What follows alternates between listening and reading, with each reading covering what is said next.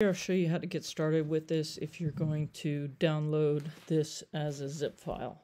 So, and then I'm going to open it in RStudio. So I'm going to download the zip file, and I'm just putting it in this folder. So save.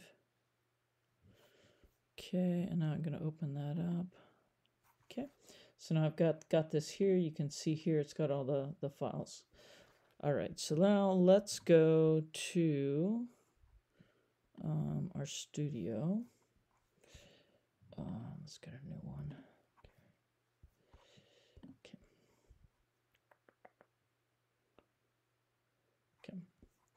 So now I have a new RStudio window, and I go to Project, New Project, and I have an existing directory.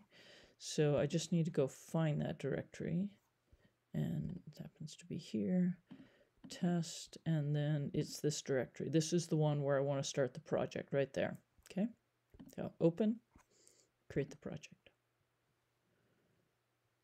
So there we go. So now I have a RStudio project.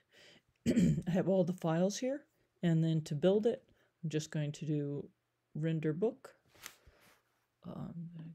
This. See, it's going along.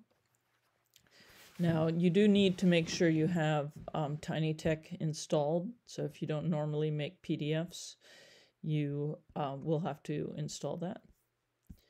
Quarto, I don't know if Quarto with RStudio comes with that normally. But just install it. Google how to install TinyTech from R if you need to look that up. And then once you're ready, you will start editing this file here, and this is where you add your chapters, and then you can see the chapters are these Quarto files within the chapters folder, so like right here. Okay, hope that helps.